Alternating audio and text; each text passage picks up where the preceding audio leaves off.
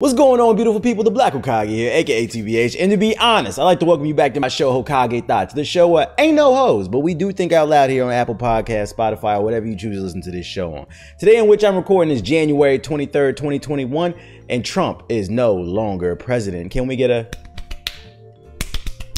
So maybe we can finally get something done about this COVID-19, because motherfuckers is tired of sitting in the house. I will say, it was funny. Like right before he left the White House, he was like trying to pardon a bunch of people. I think he was like trying to pardon like Lil Wayne. That was random. Like, let me make sure nobody thinks I'm racist. So I'm going to pardon some black people, going to pardon some rappers, and they're going to love me, and then they're going to re-elect me, and we're going to find the votes. We're going to find the 40,000 votes floating in the river. I don't know what that was thinking, but I feel like that's what it was. Freaking, I've seen some people on Twitter talking about he should have also pardoned like TK, or nah, keep that nigga, bro. Fuck that shit. Anyways, if you want to support the show, the best way to support the show is rate this show 5 stars on Apple Podcasts, so it helps me move up the algorithm. If you rate the show 5 stars on Apple Podcasts, it'll help bring in new listeners. If you want to financially support the show, you want to take your support even further, please send your donations on over to my Cash App. My Cash App is $TheBlackHokage08. If you're watching the video version at youtube.com/TheBlackHokage, I'm pointing to my Cash App right now. $TheBlackHokage08. Doesn't matter what you donate. It could be $1, $5, 10, 10 million. Everything's appreciated. Keeps the kid motivated. I'm gonna talk about a little bit about some gaming today. Some of my favorite games. I totally forgot about Watch Dogs, so I was gonna talk about that a little bit because I forgot to talk about that. And then I got a bunch of questions from you guys. So if you guys want to submit questions for the next podcast, be sure to follow me on Twitter at Mr_I_Keep-It-Real. If you're watching the video version, there's a link to all my social medias in the description box below, as well as a link to my Xbox Series X giveaway. I'm giving away a free next-gen console this month in January. I think you got like 8 days left to enter. So if you're watching the video version at youtube.com/TheBlackHokage and you want a free next-gen console, they're really hard to get. There will be a link in the description box below. Pause this video. It doesn't take a minute, but a minute to sign up, and then come back and listen to the podcast, watch the podcast, whatever. All right, so the first little tidbit. This is actually an update to a video that I uploaded yesterday. So yesterday, if you don't follow me on YouTube, I uploaded a video talking about how Microsoft was trying to fuck everybody over. They announced that they were going to be increasing the prices of Xbox Live, and you would think, I think they would have got away with it if they would have been like, yo, instead of $60 a year, we're gonna bump it up to 65 or like 70. I think they would have got away with that, but they bumped it up from $60 a year to $120 a year. And the thing about Xbox as well that pissed people off, I forgot to mention this in the video, free to play games, you have to have Xbox Live on Xbox. So it would have been $120 a year just to play Apex Legends, which is a free to play game. Think about that. That shit pissed people off for them to double the prices with the pandemic going on. So I was reporting on my theory on why I think they did that. We had a good time about that. And literally, I kid you not, like 3-4 hours after I dropped that video, I was live streaming over at twitch.tv/TheBlackHokage, and the news broke that they were recanting their statement. They are no longer going to be raising the prices. Let me show you guys. This shit was funny. And this is the power of voicing your opinions correctly, voicing your concerns correctly. Do not let these corporations get over on you. Do not let them fuck you over. So Xbox took to Twitter and they said, today was not a great day. We always try to do our best, and today we missed the mark. We hear you. And we're reversing our Xbox Live Gold pricing updates to bring Xbox Live more in line with how we see the player at the center of the experience. We will be removing gold requirements for free-to-play games. So before, it was $60 a year just to play free-to-play games. They're getting rid of it, period, now. Like, y'all spook these motherfuckers so much. This is great. And we're going to start working on that immediately, and we'll have updates in the coming months. Let's get something straight. This is a fucking billion-dollar company. Corporation. They said we try to do our best. They didn't try to do your best. They tried to fuck you over, and they're just upset that you're sad, and they don't want to lose their money because they got a good thing going here. They got greedy, and now the community's upset with them, so now they're trying to recant their statement and shit. Like, I literally showed it in my video. I showed the stock prices of Microsoft. Microsoft is a very steady stock. It always goes up a little bit. Sometimes it has like it dips or whatever, but it stays in that $200 range for the most part. So it's like the company's doing great financially, because although Xbox doesn't make them a lot of money, they have Windows, and every goddamn PC has not everyone, because some of you guys are different. You guys run Linux, so nobody cares. But I would say about 99% 99% of PCs run on Windows. And because they have a monopoly on the market, Microsoft honestly is one of those companies where it's kind of too big to fail. They had to do something absolutely fucking stupid to fail. So for them to do this, talking about the price hikes, yeah, people were pissed. And you guys voiced your concerns. So kudos to the gaming community for voicing your concerns.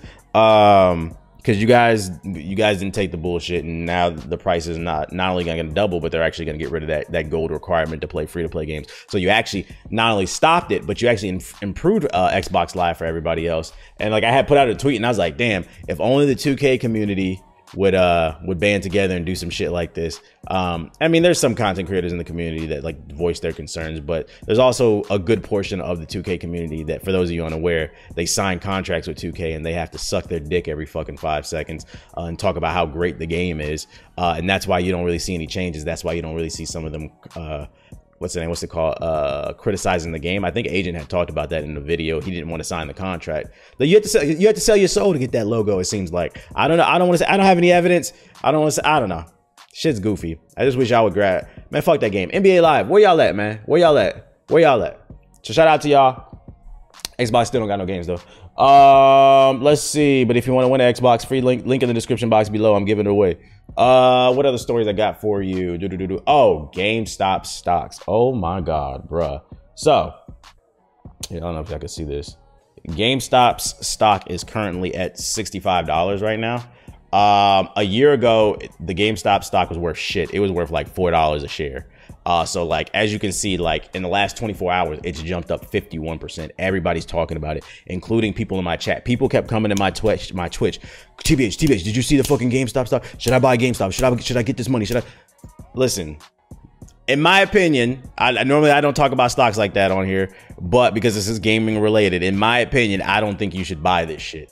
The reason this GameStop stock is going up is because Microsoft bought like a portion of GameStop and they're implementing it into their stores a little bit or something like that. And then also the boost in sales from the next gen consoles. But once next gen consoles become more readily available, people are not going to be all over fucking GameStop like that. And who the fuck is trying to hang out at GameStop? I think it's inevitable for GameStop to fail. I think it's a chance. I could be wrong. GameStop could weather the storm and they could survive.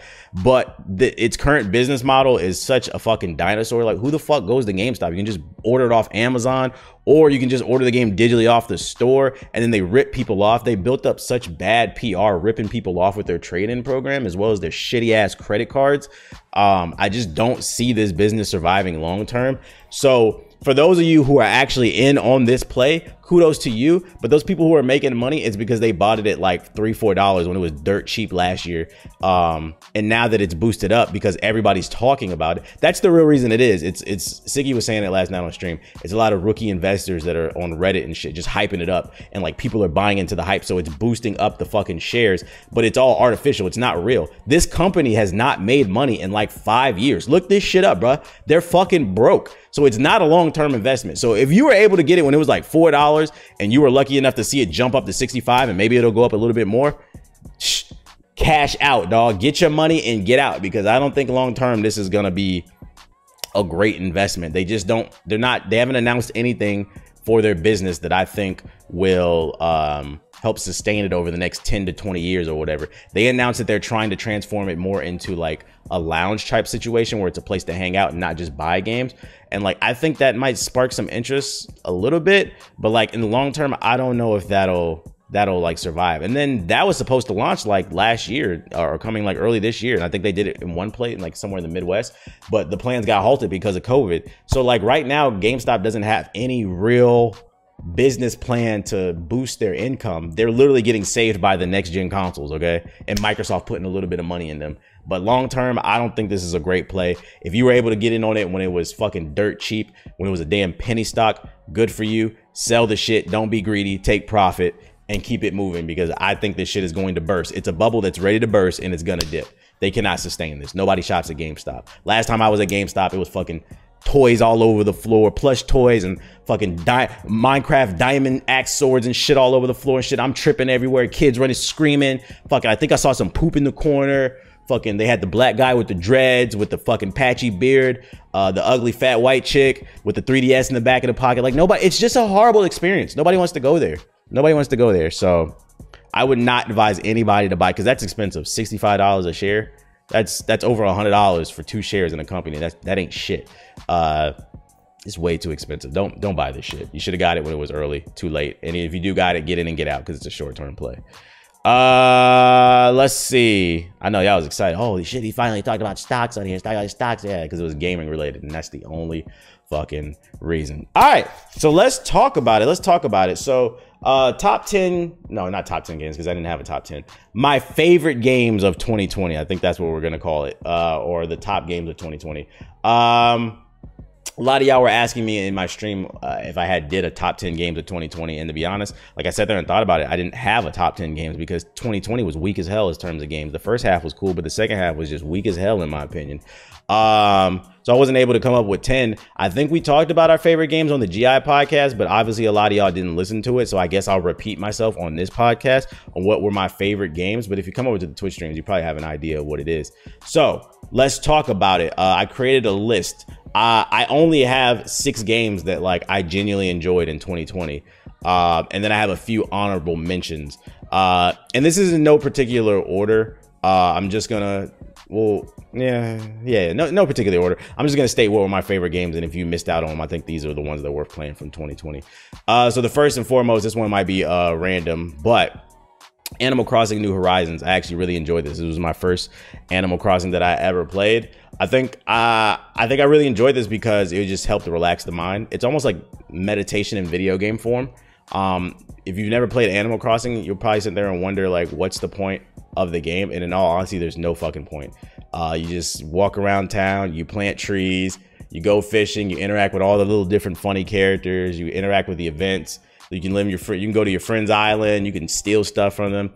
It's like it's almost kind of like The Sims with like cute ass animals and shit.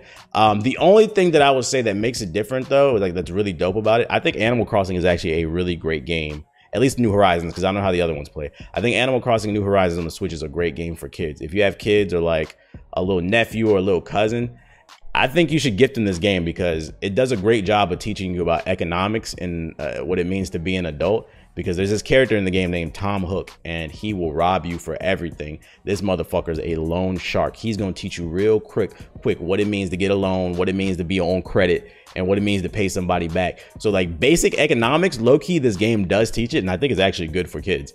And it's just a very relaxing game to go fishing and just chill with your friends. I think this game came at the perfect time with COVID first hit, and I enjoyed it for like a good 5 months or whatever. So shout out to Animal Crossing New Horizons. That's one game that I would pick. The next one is probably really random. You probably wouldn't expect this, but I actually really enjoyed Genshin Impact. It is available on pretty much every platform, PC, console. It's on mobile too. And what's really good about it is like your accounts are linked. So like I was playing mainly on PC when I was playing this heavily. And then I remember I was like, let me try out the mobile version, bro. You log into the mobile version and I swear to God, I remember I was on PC, I left off in the middle of like an island or something like that. And I was thinking when I logged into mobile, it would just log me in and I would have all my game saved, but it would put me like in a town or whatever, one of the hub worlds. It literally logged me in and I picked up exactly where I left off on that island. Like the cross save on that shit is fucking fire. But in terms of gameplay, Genshin Impact is basically like, it's like Breath of the Wild meets Mass Effect almost. Or any BioWare game, because every BioWare game has that primer and detonator system. So like the movement system and the climbing and the world, the beauty of the world and the exploration reminds me a lot of Breath of the Wild. The color palette is vibrant, but the actual combat, it reminds me a lot of a BioWare game where like you collect different characters and they all have different type of elements and abilities, and you can combine those abilities to create bigger explosions and attacks and stuff. So it's exactly like BioWare's detonation system, the prime and detonation system. So like the best way to describe this game is a free-to-play Breath of the Wild meets Mass Effect. And like, if that sounds interesting to you, I think you should try it because it's free to play. The only knock that I have on Genshin Impact, and like this game would probably be top tier, probably top 3 to me if it didn't have this, was its actual business model. It's what they call a gacha game because it is a mobile game that you can play on PC and console. It has a lot of microtransactions in it. You can unlock all the characters playing for free, but this shit is super grindy. And unfortunately, that's kind of what made me drop the game. The gameplay mechanics and the exploration is a ton of fun. The world and fighting the big enemies and bosses, a ton of fun. And it has a story, fully voice acted. Like, you'd be genuinely shocked how much quality of life, like how quality this free-to-play game is. Like, it changed the game in my opinion. But that grinding aspect, it just kind of got on my nerves. If you have the time for it, especially with COVID going on, I think you'll really enjoy Genshin Impact. For me, I just didn't have the time to sit there and grind, and I don't want to pay for characters. Like, I'm just not a big DLC buyer. I'm not a big microtransaction buyer. I stand by that shit. I'm gonna die on that hill, and it is what it is. But I think it's still worth giving a shot because it's free to play. It's called Genshin Impact. It's made by a Chinese developer. A lot of people were saying that it's a ripoff of Breath of the Wild, but like they said in an interview, they were heavily inspired by that. But in my opinion, it's Breath of the Wild meets Mass Effect. And if that sounds interesting to you, I think you should check out Genshin Impact. The next one that I have on my list for top games of 2020 is Spider-Man Miles Morales. Not a lot to say here. I mean, you saw my review. I really enjoyed the game. If you enjoyed the first Marvel Spider-Man on the PS4, you'll enjoy Miles Morales. It's on PS4, but I played it on PS5. Game's gorgeous. The combat is great with all the new electric abilities, new gadgets. Miles' story was really good. The only real knock on it is it's really short. And then on top of that, it's short. And some of the new side missions, that like the Prowler side missions, I didn't like that shit. So it made it even shorter because I skipped all of his side missions. They were fucking ass. But the actual story and the set pieces and the boss fights, it is a roller coaster ride. Unfortunately, it's a roller coaster ride that you can get through in like 4 hours if you just run through the story. I beat the game at like 95%, and it took me like 7 or 8 hours. It didn't take long. It did not take long. I beat that bitch like in 3-4 sittings. But it was still a good game. I just wish it was longer. It's not a reason to buy a PS5. So if you want to get Miles Morales, I highly recommend getting it on PS4. Maybe wait till like the price drops on it, if you, because it's so short. But it is still one of my favorite games of 2020 that I enjoyed. I just wished it was a little bit longer. It's like I said, I don't know what to say about it other than you're kind of just playing it for the story, because it's kind of more of the same, just with the black guy and Tim's and new suits. Shout out to Miles. The next one I got on my list is Doom Eternal. This game turned me into a Doom fan. I've never really been a Doom fan, and I played the original on PC way back in the 90s. I played Doom 2016. It just didn't really do much for me. But Doom Eternal, which is the sequel to Doom's 2016 reboot, this one was fire, bro. Like, and just as a warning, like, this is easily the most fast-paced shooter, balls to the wall ass shit I've ever played. Like, you have to be in a certain mood. I remember there were certain days where I was tired, and like, you're moving so fast and constantly, like, just shifting your eyes. Like, you will get really mentally tired playing this game, because the way the mechanics work is, in order to get more ammo and to heal, you have to constantly be killing shit. So that forces you to constantly be on the move. Like, it's so fucking fast, and it creates really fun situations because you mix and match the weapons and abilities, and you create these crazy combos through shooting. It's one of those games, if you want to turn your brain off, if you had a really bad day and you just want to go to hell and blast some motherfuckers, Doom Eternal is fire. The soundtrack is fire with the fucking rock playing in the background to really get you in the mood. I couldn't tell you what the fuck is going on in the story other than you're in hell and fighting some demons or some shit like that. But if you need a game that is a stress reliever, Doom Eternal is lit. Just make sure that you got enough rest, because like I said, it is going to hurt your eyes. And also, the game is visually gorgeous. One of the best looking games. I played it on PC and it was optimized. It ran smooth. This game turned me into a Doom fan, and if there's going to be if they're doing a trilogy with the new reboot, I definitely will be on the next Doom. I definitely will be on it. I highly recommend picking it up. And the next one I got on my list is Ghost of Tsushima. Man, niggas love ninjas and niggas love samurai. This game got both. And on top of that, it got a great story, man. Freaking, if you're not familiar with Ghost of Tsushima, I'm sure you heard about it, but the Mongols invade Japan, and you play a guy who starts off as a samurai, but in order to defeat the Mongols, you know, they fought by any means necessary. They did a lot of sneaky and just, you know, whatever type tactics, but these samurais live by a code. So you play this character that's like struggling with his identity. Like, should he honor his uncle and remain to the samurai code and fight in an honorable manner, or do you take on the skill tree of the ninja and you start learning more stealthy tactics and become dishonorable? And because of that, there's multiple endings for that, which is fire. The combat is fire. You can create like a hybrid of a samurai and a ninja. And like what was great about this is the game was fucking gorgeous. The colors popped.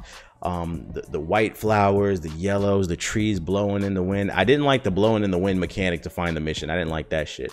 But the standoffs, when you had to stand off with people and like quick kill them, the final boss fight, the side missions were great in this game. They were side missions with meaning because you had to interact with different NPCs in the world who had their own stories, and you had to help them, almost kind of like Mass Effect's loyalty missions. And they had multiple chapters to their side missions, and upon completing those, you would get like special gear or unlocks that it rewarded you for doing the side missions, but you were also invested in them because it felt like it was a part of the main story, and it helped you bond with those characters.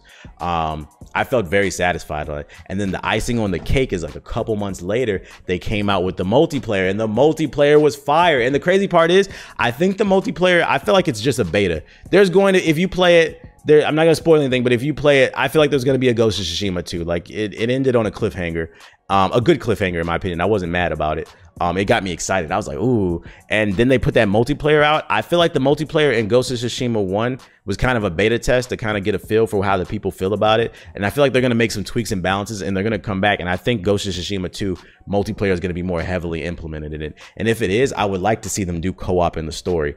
That would be fire. Kind of like what they're doing with Gotham Knights, being able to play stealth with friends, because that always creates funny moments.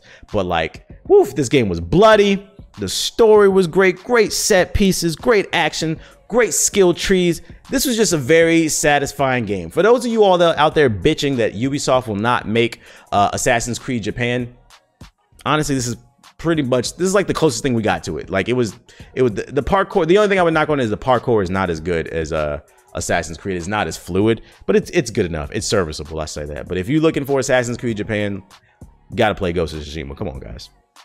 And last but not least, I said that I would not put these in any order. Those last 5 that I just listed, they're in no particular order. But this one, if I did have to put it in order, I feel like this would be my #1 favorite game. My favorite game of 2020 was Final Fantasy VII Remake Part 1. I've never really been a big Final Fantasy fan, but I feel like this game turned me into a Final Fantasy fan. Once you got I was a little iffy about it, but once I got a hang of the combat, the flow of it, it's not a button masher, it's more of an ebb and flow type of game. Once I understood the flow of it, it was nothing but pure fun. The spells you get in it, the ability to cast like them big ass monsters and shit, the summons, I mean, like that. The boss fights were epic, bro. Fighting that house that had like all the elements and shit, that shit had me sweating. It had the Twitch chat on fucking edge.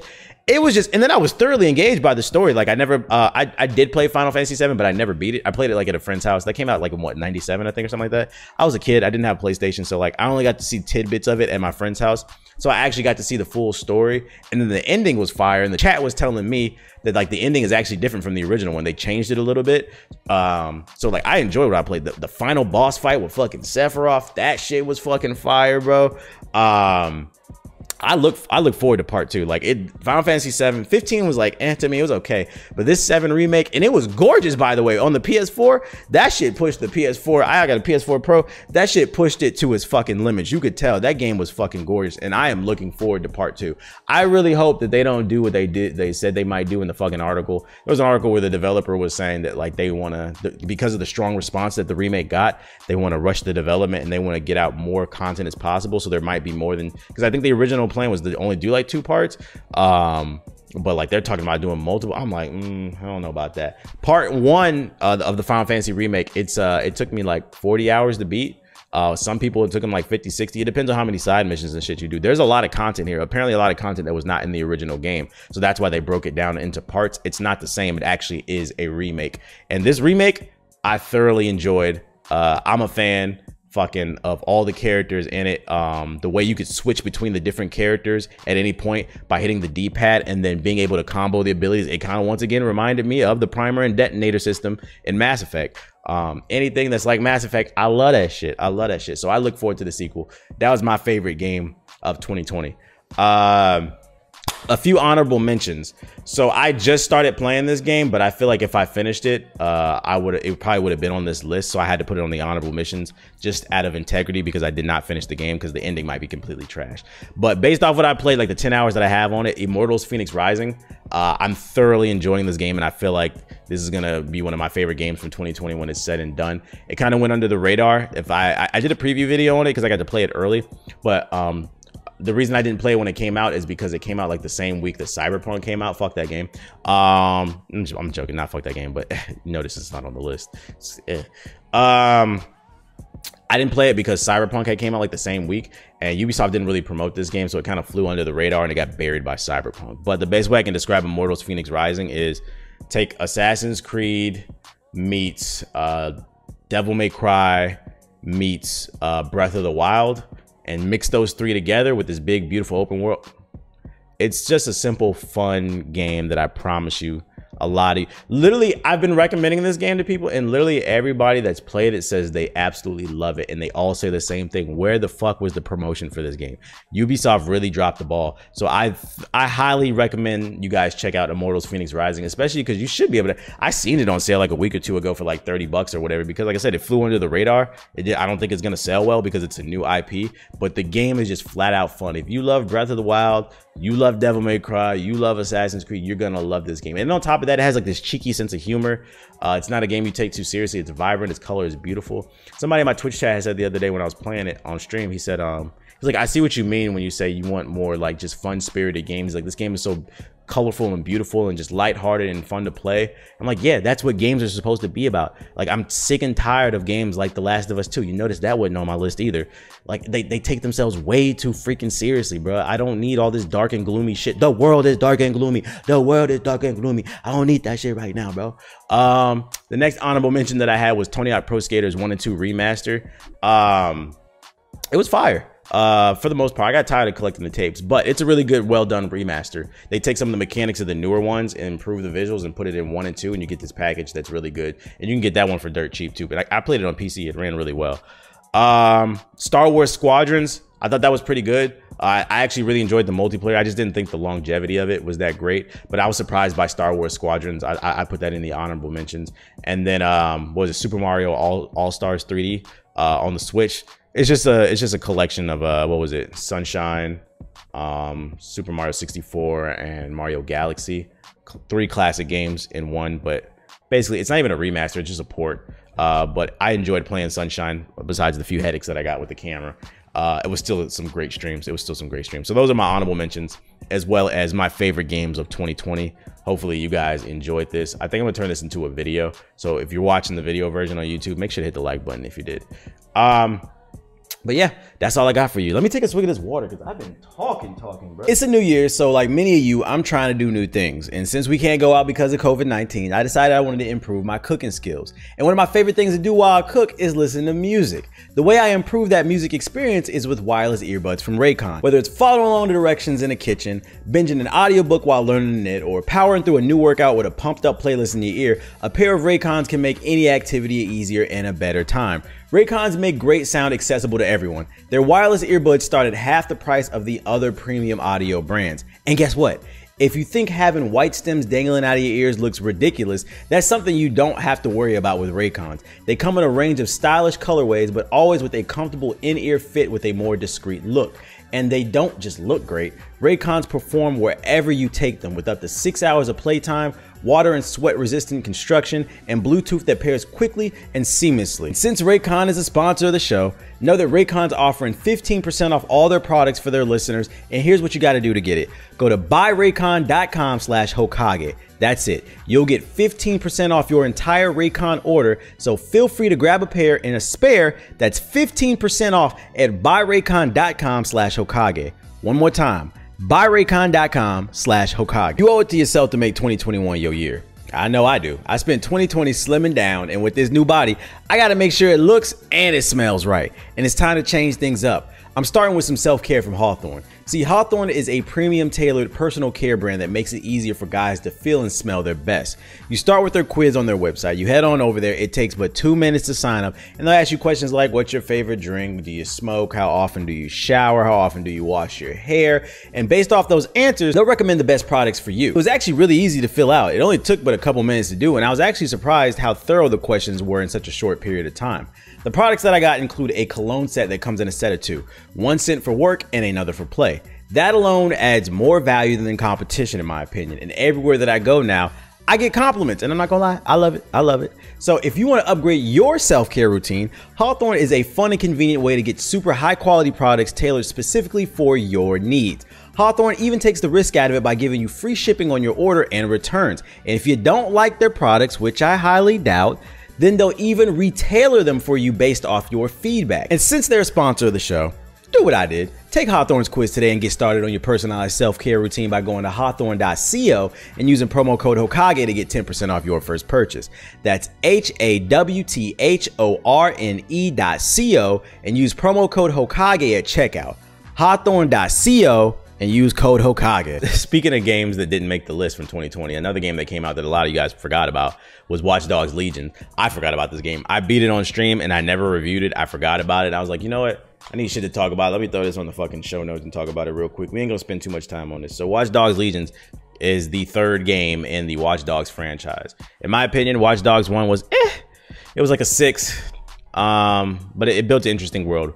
Watch Dogs 2, classic. I love that game. That shit was like an 8 or a 9. I thoroughly enjoyed that game. It had a lot of personality in that game and a lot of great gameplay mechanics, and the world of San Francisco that they built, the Bay Area, because it also had it had Oakland in there as well. Just amazing. But Watch Dogs Legion, I feel bad for people too, because I feel like with Watch Dogs 2, over time it built up a lot of hype and people are like, the series is back, the series is back, and they come back with this bullshit. Let's talk about it. Here's my review, man. So I mostly have negatives. First things first. First positive, I got like 3.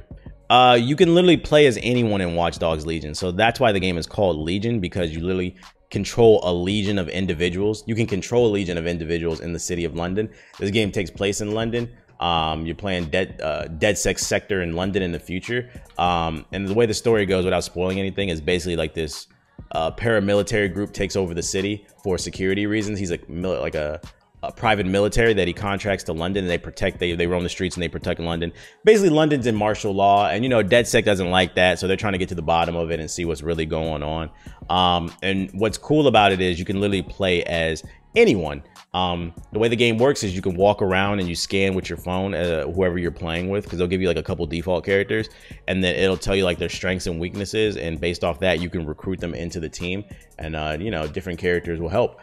Certain characters help, I don't know, certain characters are great at gunplay, certain characters have gadgets, certain characters are better at stealth, certain characters help. Like, let's say your character dies and has to go to the hospital, or doesn't die but get injured and has to go to the hospital. Certain characters, like if you get a paramedic, it'll bring the characters back quicker because you have healers basically. So it's all about building your roster up and switching it up for different scenarios in the mission.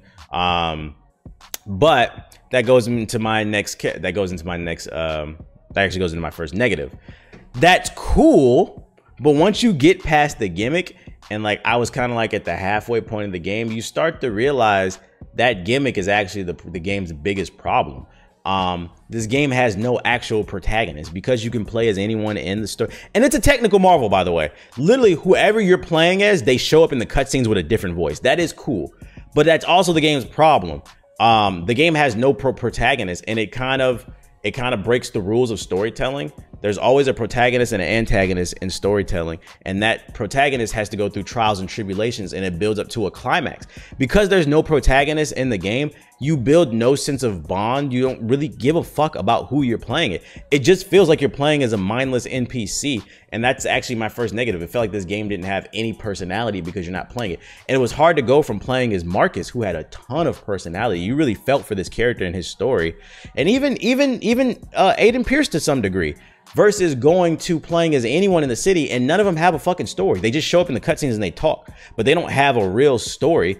So you don't feel any sense of connection to the protagonist, and you don't really feel any type of angst towards the villain, who doesn't even show up till halfway through the fucking game. And he was whack too. So yeah, that was my first negative, the lack of protagonist.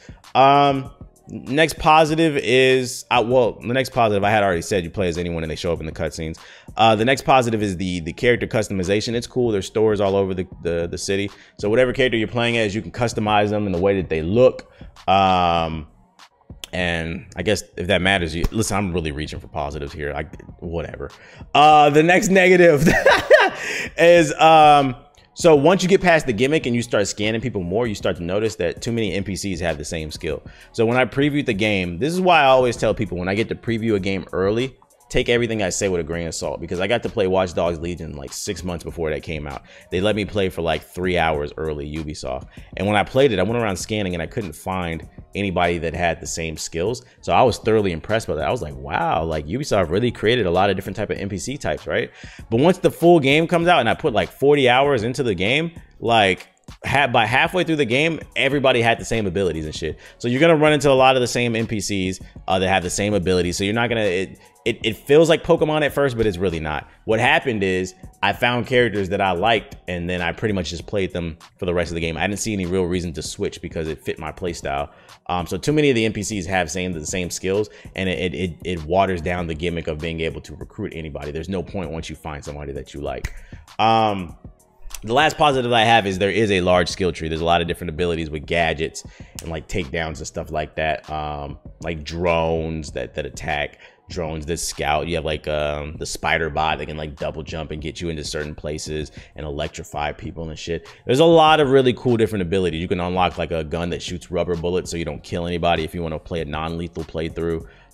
They have the rubber bullet shotgun, the rubber bullet SMG, and as well as like the hacking, like all the different hacking abilities is cool.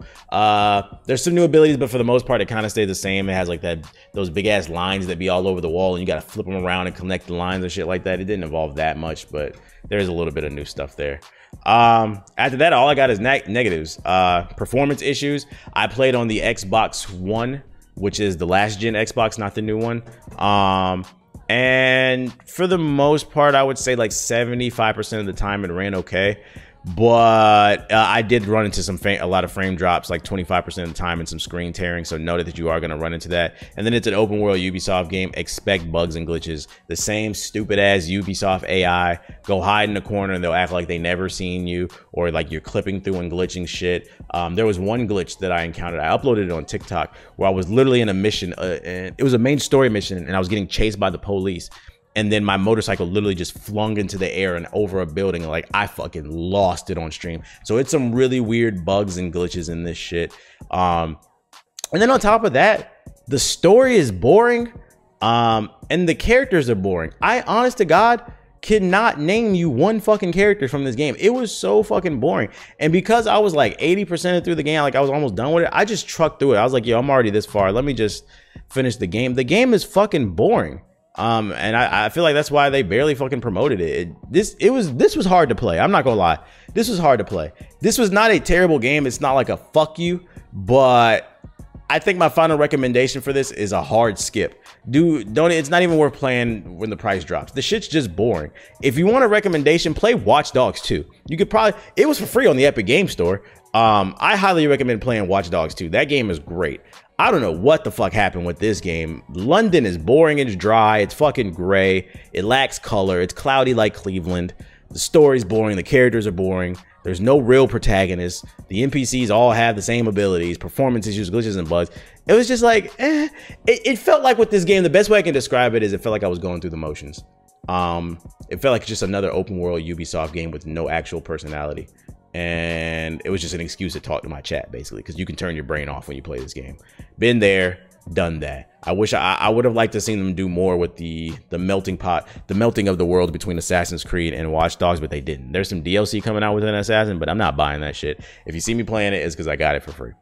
But that is my recommendation on Watch Dogs Legions. I would say hard skip. Just act like the game don't exist.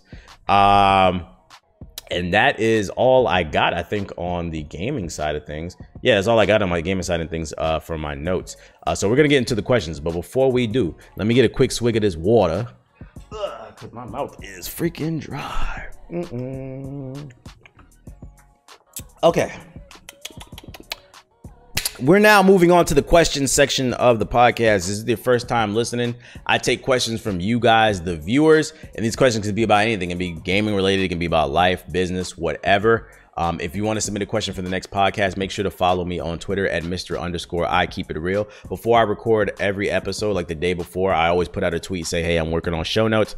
What questions do you guys have? And also understand as a disclaimer that these people are just asking me questions, and this is me trying to answer them to the best of my ability. My word is not law. I am not God. You could do whatever the fuck you want with this information. So yeah, I don't know. Yo, this shit sucks. Rate this shit 5 stars. I'm tired, y'all. I'm tired. I had a long night. I don't know if I mentioned at the beginning of the podcast, but I was up on fucking Clubhouse till like almost 6 in the morning, just like networking and talking with people and making connections. So like I'm a little tired, but the show goes on. All right, so the first question comes from Khalid or Khalid. We the best. And he says, why did you stop putting songs at the end of your videos? It seems like a good spot for getting promotion money, if nothing else. So for those of you unaware, I've been around for a very long time, and there's been like different eras of my channel, at least on YouTube. We're now going on a 14-year run. And when I first started YouTube, like the first maybe 3-4 years, I used to play songs at the end of my videos. Actually, a couple rappers have blown up off of it that didn't give me credit and act brand new. But anyways, freaking yeah, I used to promote songs at the end of my videos, but most of the songs were not underground artists. Most of them were like more mainstream or like mid-tier like rappers and shit like that. And I know people really liked it because I put people onto a lot of music and shit. But the reason I stopped doing it is just for copyright reasons. I don't own the music, and I started getting a lot of copyright strikes on my channel. Not strikes, but like content ID matches where you lose revenue. So like they would take all the revenue from the video, and like me personally, I'm not gonna spend 8 to 12 hours editing a video just so somebody can take the money from my hard-earned work because I wanted to use their song. And at the end of the day, I don't own the shit, so it's copyright. I get what you're saying. I could use it for promotion and shit like that, but like the industry just wasn't there right there. And like, I don't have access to all these rappers to get written permission and shit. I did hear actually from Clubhouse last night that apparently like independent record labels are paying streamers big time money to play their artists' music on stream, and you would get cleared for this shit. So I'm looking into that, but that's more of like a money play. I don't know. Everything's coming full circle. It wouldn't come back to my YouTube, but maybe Twitch, because I'm hearing that's becoming a thing now. So we gonna see. But yeah, copyright reasons. I just don't want to lose. I've been in it 14 years. I don't want to lose my YouTube channel over the fact that niggas want to hear Usher at the end of my damn song videos. So that's why. Next question comes from Naruto, and he said, I remember you mentioning that you wanted to get into voice acting. If you'd consider getting into narration or animation, what genres would you be interested in? If anime specifically, what type of anime genres would you be more interested in? I have no specific like genre that I'm interested in. I'm just looking for opportunity. I don't think you should limit yourself when it comes to these type of things, right? So like if I can get into book narration, that's cool. I'll read you niggas a little bedtime story or whatever, that's cool. If I can get into fucking shonen anime or slice of life, that's cool. If I could do more like radio, I mean I already do ad reads. You see it in my podcast. Like that's like almost like radio type shit. I don't want to limit myself to any type of genre or fucking Nickelodeon cartoons or whatever. Also, another reason I don't want to limit myself and I'm interested in anything as long as it seems cool is because I feel like I have a wide vocal range. I can give you like super silly voices. I can give you like ignorant ass nigga voices and shit. I can give you more stern characters with like bass in the voice. I feel like I have a wide vocal range in terms of my voice acting ability. I just need the opportunity. But the problem with voice acting community is it's very tight knit, very unionized. And if you notice, especially if you watch anime, if you notice like a lot of the voice actors sound the same in dubbed anime. If you watch, yeah, I do dub gang. Yeah, if you notice, I don't know what that was. I apologize. Yeah, if you notice, if you watch dubbed anime, a lot of the voice actors sound the same, and that's because they are. It's a very tight knit group, and they keep that money to themselves. So it's hard to break into that industry. So I'm interested in anything. I just want to get my feet wet and add something to the resume. Because if there's one thing you want to know about me, I'm always trying to grow that resume. Don't be allergic to me. Yeah, I was talking about it last night on stream. Motherfuckers was asking me why I don't play ranked in fucking Apex. Bitch, because it doesn't make me any fucking money. Like, yeah, I'm pretty good at Apex, but like, I have no desire to be a pro gamer. I don't want to waste 18 hours of my day practicing one game, staring at a fucking screen, hoping that I win some prize money from a tournament when I can get some real actual passive steady income, doing things that I love. Fucking motherfuckers be addicted to ranked gameplay. You need to get addicted to updating your damn job resume. Anyways, the next question comes from Cry Levy, and he says, what up, TBH? I always wanted to know the exact glasses you wear on stream. All right, so the current glasses that I'm wearing, if you're watching the video version at youtube.com/theblack-Hokage, these ones are called Gamer Advantage. Gamer Advantage, just go to gameradvantage.com. They're blue light. So for those of you, I have 20/20 vision. I don't have any problems with my vision. I wear glasses when I stream or when I do long sessions of editing when I'm sitting in front of the monitor, because blue light is not good for you.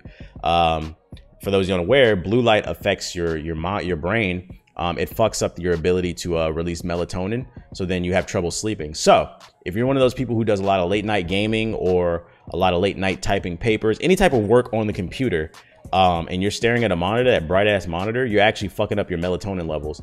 And that's why you struggle to sleep. That's why you're probably an insomniac. So a good way to counteract that is to get some glasses that protect your eyes from blue light. They block it. I like Gamer Advantages because they're a little expensive. They're like $100. You can get some cheap ones off of Amazon, but they don't really, I've used the cheap ones. They don't really do that much.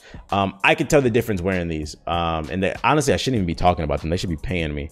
But they are expensive. They have like a patent, some type of patented technology on their website, they were saying, where it blocks blue light at the source versus most blue light glasses. They block it just kind of, how's the word? How can I word this? It's like a shield. These ones almost like absorb it or whatever. I don't know. I can't explain it. I'm not a fucking glasses expert. All I can tell you is these ones are nice. And then I also have some ones from Zenni. If you want some cheaper ones, those ones they're not as good as Gamer Advantages, but they're better than the ones you can get on Amazon. Those are like mid-tier. These are like high tier that I'm wearing. If you want some mid-tier ones that are like $30-$40, go to Zenni, Zenni. They have a lot of blue light glasses. They have a brand called Blockers. Those are pretty cool too. But if you want the high-end ones, I can tell you there's a difference. Like on their website, they'll tell you like 98% of people reported they sleep better once they start wearing blue light lens glasses. So protect your eyes, man. Y'all spend a lot of money investing in shit that you don't need. Invest in your eyes, because you only have one set of eyes. Your ass gonna go blind staring at the damn screen. So yeah, Gamer Advantage and Zenni are the two brands that I would recommend if you're looking for some blue light lenses. The next question comes from the Bake Film, and he says, do you ever write a script for your content? If not, then is it a simple outline with comedic improv serving as glue? Thanks for your time. Love the show. It depends on the video. I used to do a lot of scripted content like back in the day. Absolutely. Especially like with the reviews or like commentaries. I used to script everything that I would do. The only thing is like the way I was scripted is I was scripted in a conversational manner. So you couldn't even tell it was a script. I was scripted the way that I talk versus sounding like a script, if that makes sense. These days, I don't script as much. Every once in a while I will, but these days I'm kind of shifting the content away. Like people in the comment section, they bitch and complain. They want like comedic videos, and I upload them and people don't watch them. But when I upload news stories about what's the hottest trending topic on Twitter and fucking Google Trends, like the latest GTA 6 rumors or what happened with the Xbox and the price hike and shit, people watch that shit. So I think me personally, I'm moving away from the comedic stuff. It'll still be there a little bit.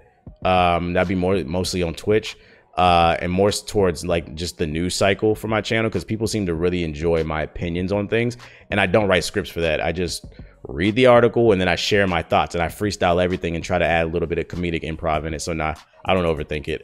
Constantly evolve, constantly try new things, and figure out what works for you. And I think I figured out something that worked for me that can help change my channel and help me pick up some new subs, because people seem to really like that. So yes and no, depends on what you're doing. Next question comes from Dre, and he says, do you think that games journalists nowadays review games with more emotions rather than facts, or vice versa? This question is kind of hard to answer because I don't really understand what you mean. Do they review it with more emotions rather than facts? One of the things I think I got to realize is game reviews are opinions. They're opinions of a person. So there's always going to be the human element involved. There's always going to be emotions. Like, what do you mean, like, when you say, and I can't even talk to you, what do you mean when you say rather than facts?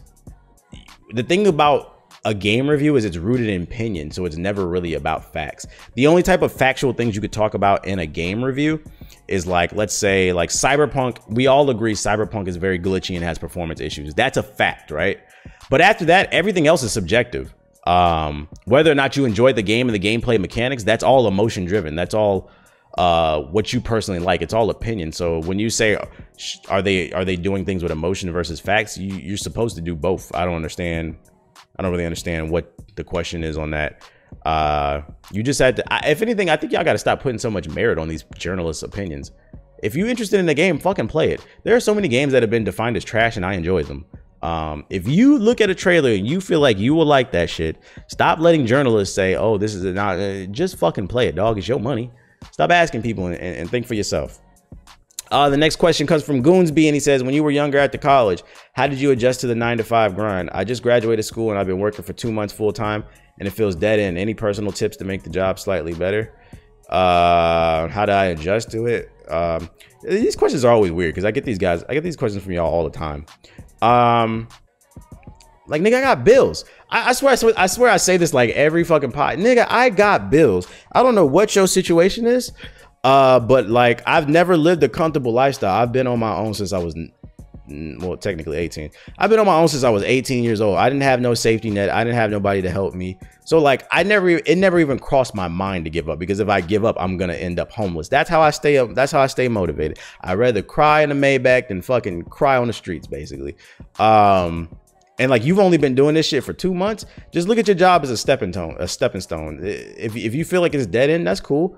While you're at your job, when you're on your lunch break, get on all them websites and start searching for another job, dog. Use it as a stepping stone. Use it as a resume play to build yourself up and to get something better. That's what I would say. Always look forward to the future. It might be dead end because you're not even thinking about the future. That's what I would tell you. Get your ass on a computer on your lunch break. You could be eating at the same time and start looking at other jobs. I saw a video the other day too, and I learned that a lot of jobs that are hiring nowadays, they don't even like people who have been at a company for 10, 20 years. They like more so people who worked at a job for like 2 or 3 years and then move on, because it shows your ability to adapt. So don't be afraid to leave. Don't be afraid to show your value, especially if they're not giving a raise. If you feel like it's a dead end, it's because you run into that dead end. You need to run to a door. That's what I would tell you. And just accept, hey, this is what it takes to be an adult. I'm gonna tell y'all right now, it only gets worse. The older you get, the more responsibility, especially if you want a family, especially if you want a woman or a man or whatever the fuck you into in your life. More responsibility is coming. I don't know where this, I feel like a lot of y'all be complaining like what you going through is not unique, dog. It is not unique. This is why I always tell people who are younger, who are listening, you better enjoy your youth. When you young, you want to be old. And then when you older, you want to be young. You better enjoy your youth, because it ain't for everybody. Me personally, I'm a competitor. So like, I'm cool with it. Obviously, I have my breakdowns and shit like that, but I'm back on my bullshit. You see how hard I've been going with the YouTube videos. I've been going fucking crazy. You got to find what you passionate about.